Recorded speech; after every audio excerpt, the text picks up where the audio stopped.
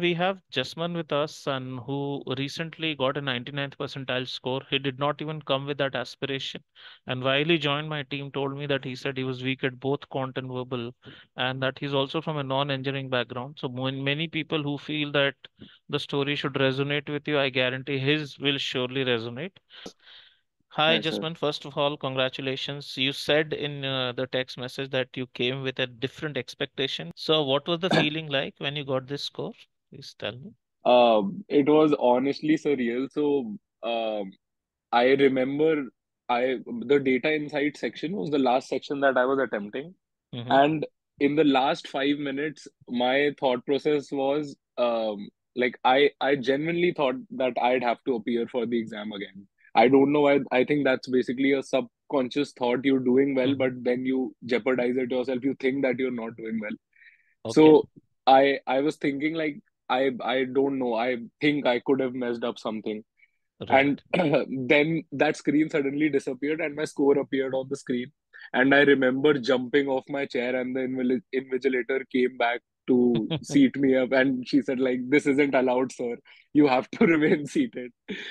I know, but they should be allowing this 10-second of happiness, I think. Yeah. All right. Why don't you take us through your prep journey overall and which sections you were weak at, what materials helped you more, what did you practice, what did you study, what did you practice, and then your exam experience also I'll take up. Yes, please. I stuck to the time sheet, like the Mm-hmm. entire timetable provided by the top 1% team. So Mm-hmm. I started with the quant module one, then the verbal Mm-hmm. module one, then quant two, verbal two, likewise. Right, right. And then I came to the DI section towards the end of my prep. Mm-hmm. Um, and I think the one thing that personally helped me a lot is having this routine Mm-hmm. intact. So even when I came back home, even if I had a tough day and I didn't feel like studying, I did not have to put in effort to think, okay, what do I have to study today? I had Right. that in front of me. So that saved a lot of maybe mental power on my end, Mm-hmm. Mm-hmm. which I could devote to my studies later. Right. So I just came back home. I opened up the timetable. Okay, so this is what I Mm-hmm. need to do today. And I just used to start. I did not give myself time to think. Verbal wasn't good for me at all. I Mm-hmm. remember when I started with the octave theory, before I started with the octave theory, my accuracy was somewhere around, I think, probably 40% on RCs, Mm-hmm. which is not at all good. Mm-hmm. And then once I started inculcating the octave Mm-hmm. method in my day-to-day prep, in my day-to-day solving of RC, I Mm-hmm. think it got a lot better. And I remember on the day of my GMAT, I saw a passage, and I don't know why I just smiled because it seemed so easy. Mm-hmm. Okay. So All right. because it was so structured, and I just had the octave methodology in mind, and I did it, I think, in 3-4 minutes. Mm-hmm. But then the data insight section was very tricky. Mm-hmm. I mean, not in terms of difficulty, but again in terms of time management, Right, right, right. because it takes a lot of time, and especially the two-part analysis questions or Mm. the multi-source reasoning questions that Right. take up a lot of time. So what was your approach towards that? Did you practice all of the portal for data insights? Were you selective? Yes. Beyond a point, were you able to improve your pacing in that also? Just let me know. Okay, so on the top 1% portal, I solved all of the mocks. Okay. But I started in the order of priority. I initially when I started, I did not plan on taking all the mocks. So I started with verbal and DI. I Mm-hmm. did all the section wise and topic wise Right. mocks for these two sections. Then I started with the full mocks. Okay.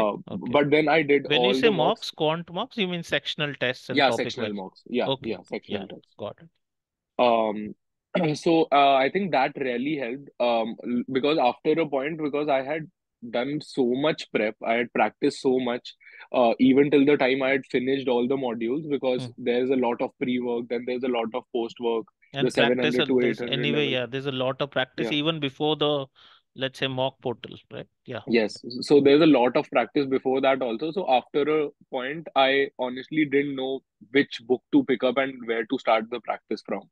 Right. So the mocks really helped because they like had a good mix of questions and I could brush up all the topics in 45 minutes.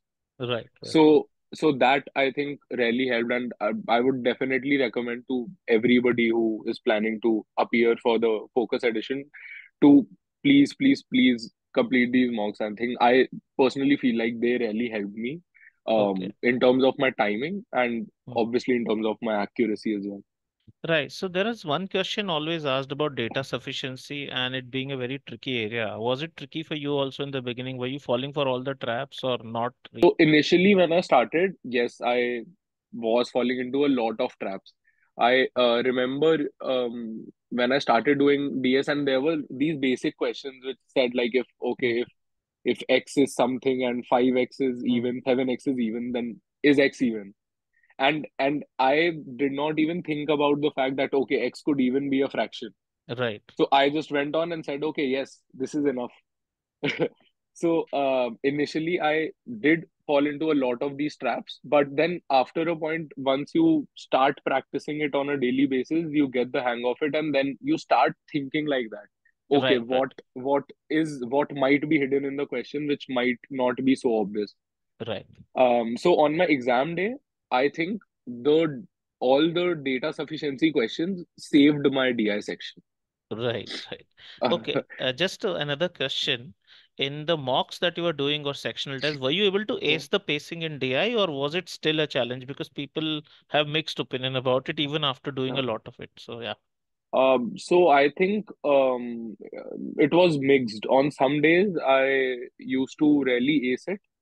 On some other days, I used to face a lot of trouble with timing.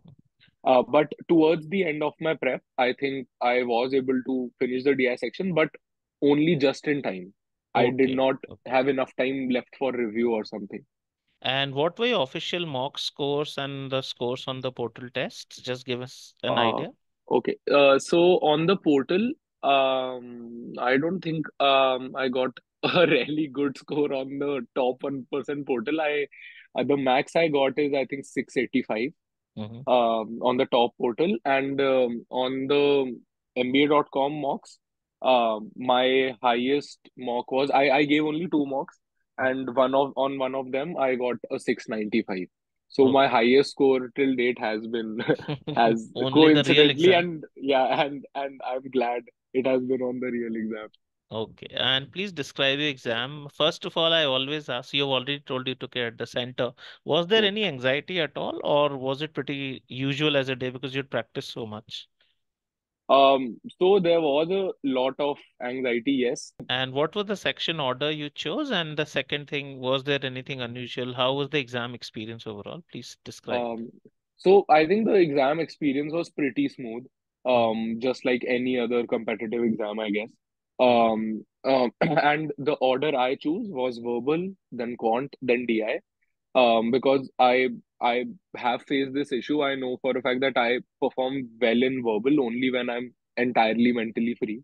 I'll do verbal and quant and then take a break before DI because you kind of need to get into the headspace before DI. Right, right, right. Um, so this is the sequence I took, and the all the procedures, all the Hmm. like facilities at the center, I think were pretty apt, and I faced no issues with the Any kind. unusual questions that you faced on the exam that, oh, I have never seen anything like this? Was there a shock?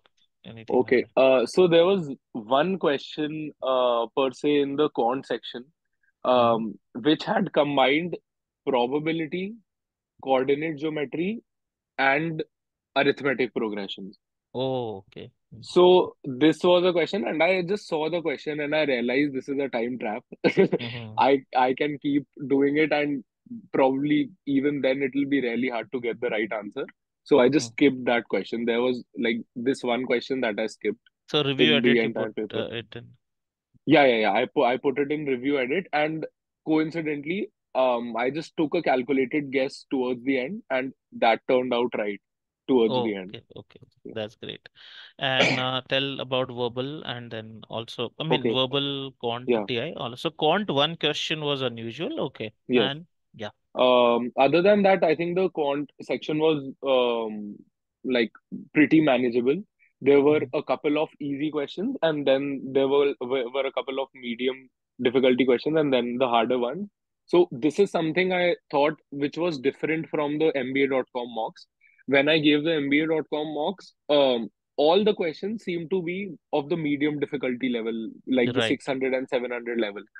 But in the real exam, I realized that there were questions from all the levels. There were Mm, questions from 500 to 600, then 6 to 7, then mhm.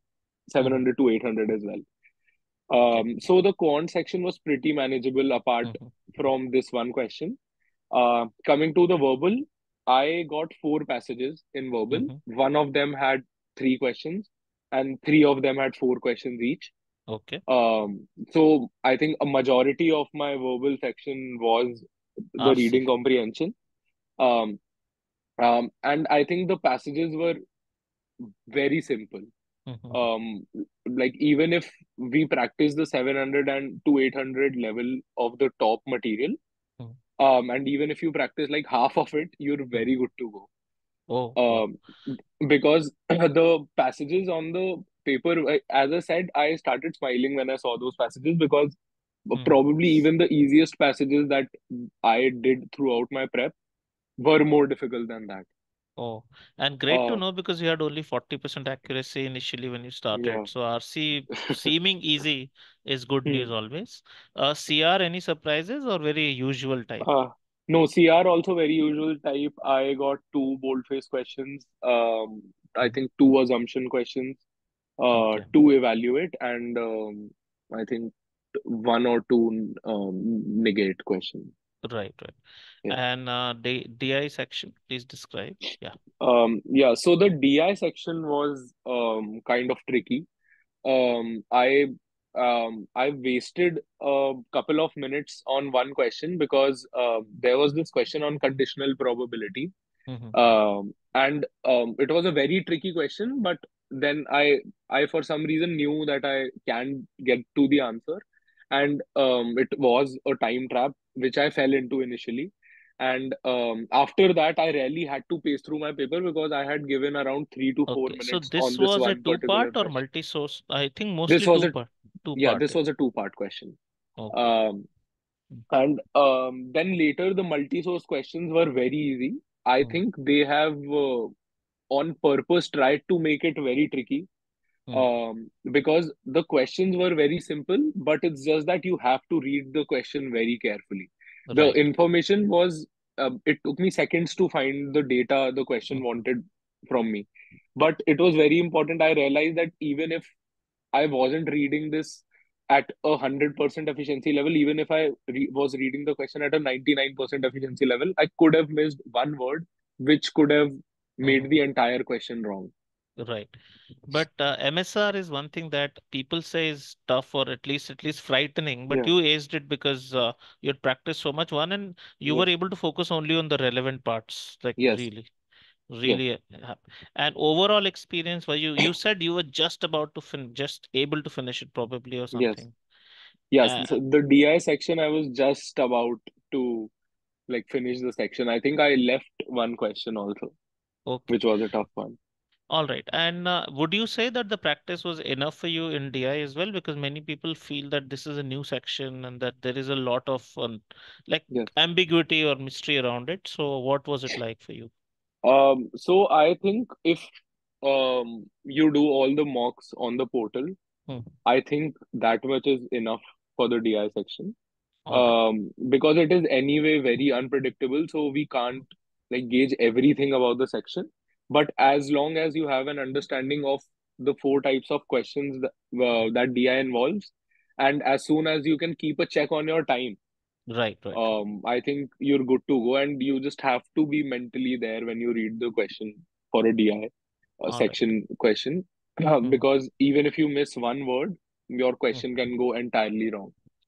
And now that you are on the other side, did you make some mistakes that you feel should people should not make in your preparation? What are the two or three things that you'll advise you must do? And if you made some mistakes or if you feel something should not be done, what should those be? So kind of do's and don'ts, if you could tell, Okay. please. Um, so number one do for me would be to be very, very consistent with your practice. I don't know if it works for everyone, but it definitely works for me. Hmm. Like I would prefer studying 1 hour for 1 hour every day rather than studying for 3.5 hours on both the weekends. Right.